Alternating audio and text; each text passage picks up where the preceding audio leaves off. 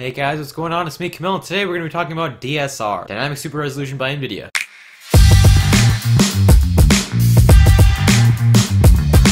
Alright, so first and foremost, WTF is DSR? Well, DSR stands for Dynamic Super Resolution. It is an NVIDIA-only technology, so it will only work with NVIDIA graphics cards at this time, but I'm sure AMD will have something similar to it in the future. Alright, so what it is it allows you to play 4K on a 1080p monitor. It'll have a 4K image, and it'll downsample it, and it'll just project it onto your 1080p monitor. So which means that your computer will be rendering images at 4K, but just shrinking them onto a 1080p monitor. So pretty much you're playing at 4K, but it's only displaying in 1080p. Now, what this means is that it's a lot sharper than it would be in 1080p because larger image, larger stuff has to render. So it shrinks it down, so you get a lot more detail, better textures in some cases, and that does affect the performance. So what I have for you guys today is a comparison between 1080p and the DSR 4K on games such as Counter-Strike Global Offensive, Borderlands, and games that I know will be able to run at above 60 frames per second on a GTX 980. So they'll be put side to side, and you guys will be able to tell for yourself whether you guys would like whether Dynamic Super Resolution is worth it or not, because it does take a hit on your performance. So let's get started. Make sure to watch in 1080p HD so that you guys can see the full differences. And yeah, I'll catch you guys after. Alright guys, so the first game that we have is Sleeping Dogs. On the left we have it at 4K set on the high preset. We cannot play it at extreme because my 980 could not handle it above 30 frames per second. And on the right we have it at 1080p on the high preset as well. So yeah guys, just check it out and enjoy the music.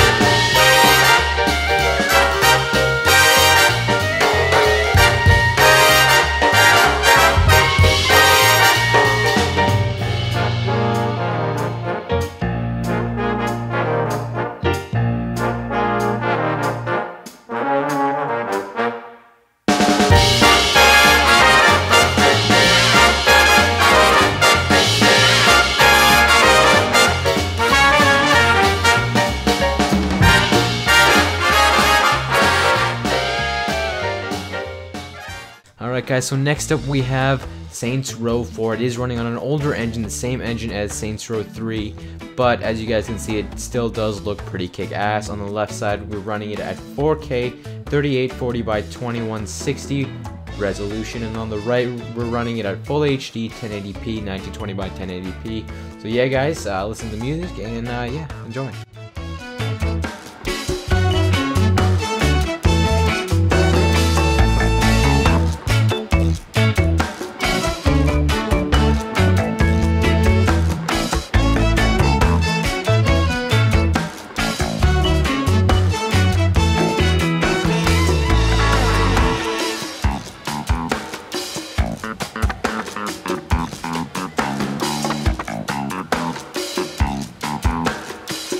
Next up we have Borderlands 2. This game is quite old, a couple years old, like 5 years old, but it still looks really nice with its cel-shaded graphics. It isn't too demanding on any system. So yeah, on the left side we have it at 4K, on the right side we have it at 1080p. Yeah, enjoy the gameplay and listen to the music.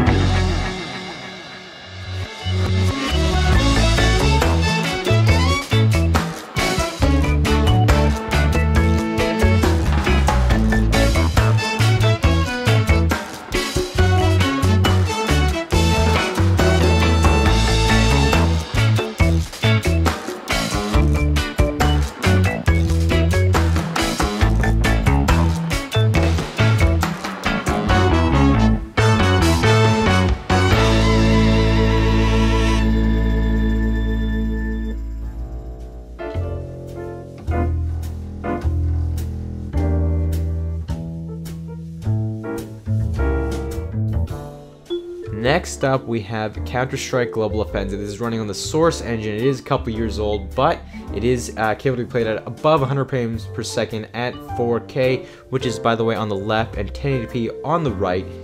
So yeah, guys, sorry, excuse my terrible gameplay, but yeah, enjoy the music and check out the gameplay.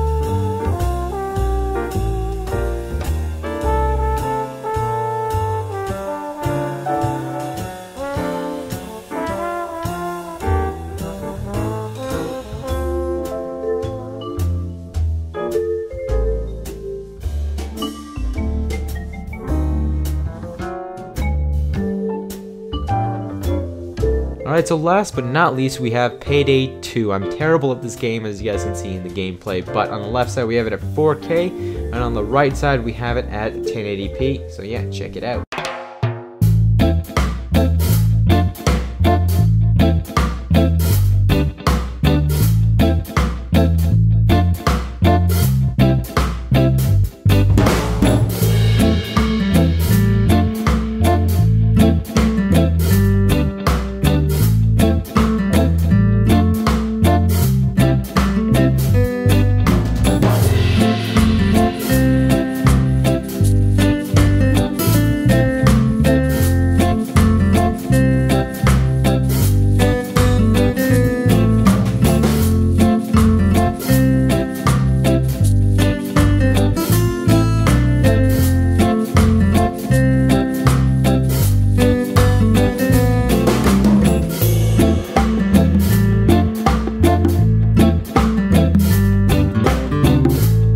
Guys, so there you guys go with the comparison between the graphics of 4K, DSR, and 1080p regular full HD. So I hope you guys enjoyed. It did take me a while to put this all together, so you guys could leave a like rating below.